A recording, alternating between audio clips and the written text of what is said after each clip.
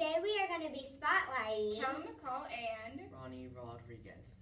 Kellen always knows how to help her friends in a situation. And Ronnie is always so sweet to teachers and friends. Why do you think Kellen should be spotlighted? Because she is like so sweet all the time.